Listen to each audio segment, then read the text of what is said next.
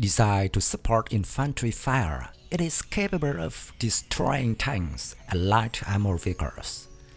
It was the ASU-85, a combat vehicle classified as Airborne Self-Propelled gun designed by the Soviet Union during the Cold War. From 1959, it began to replace the open-top ASU-57 in service, and then it was succeeded by BMT-1 beginning in 1969. The ASU-85 was once part of the Soviet and Polish armed forces. It is currently in service with the Vietnamese army. There is information that ASU-85 is also fighting in Ukrainian army. The ASU-85 was commonly used by Soviet airborne units in the 1960s to 1970s. During the border war in 1979, the Soviet Union aided Vietnam with large weapons, including ASU-85 self-propelled gun, which Vietnam called ASU-85. The ASU-85 is based on the PT-76 tank chassis, but without the amphibious capabilities and fitted with a new engine. The vehicle has 3 compartments: the drivers in front, the combat compartment in the center, and engine compartment at the rear. The PT-76 turret was removed.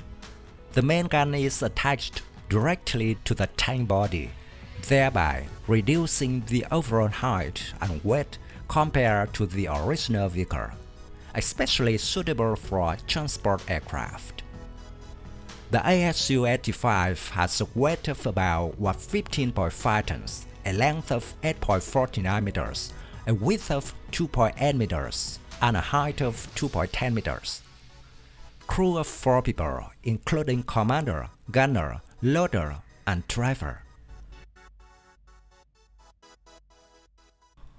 One of the notable advantages of this gun is that it is relatively compact but has the ability to maneuver quickly on many terrains, including swampy areas or with steep slopes, ensuring firepower to support infantry.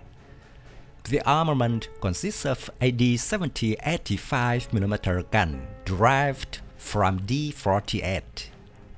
It has an elevation range from -4.50 to +15 degrees. Traverse is 15 degrees either side. The D-70 fires the same ammunition as the D-48. The combat load is 45 rounds. The gun has an effective range of 1,150 meters and a maximum range of 10 kilometers. TSHK-279 viewfighter simultaneously control both the main gun and coaxial machine gun.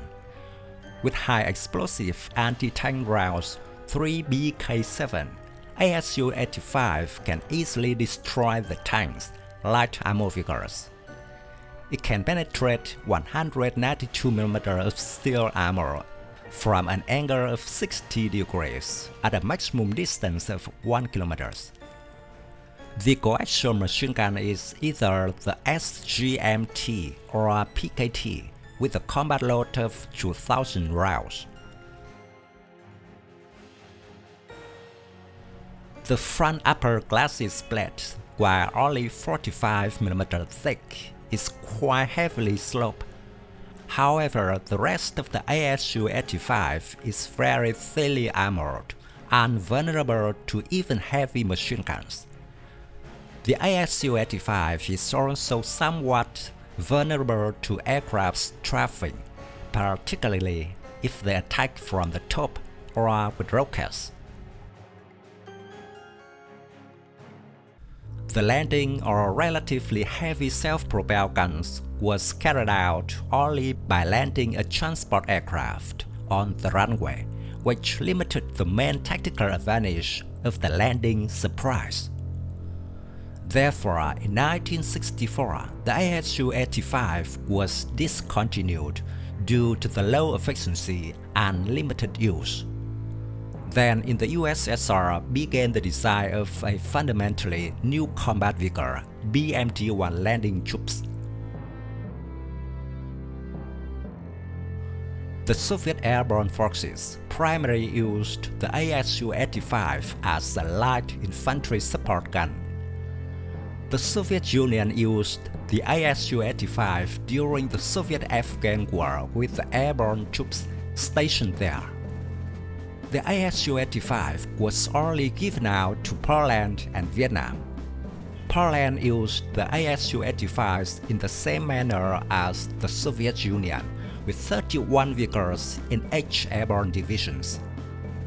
The ASU-85s are still in service with the Vietnamese military, with interest on improving their technical performances in early 2016.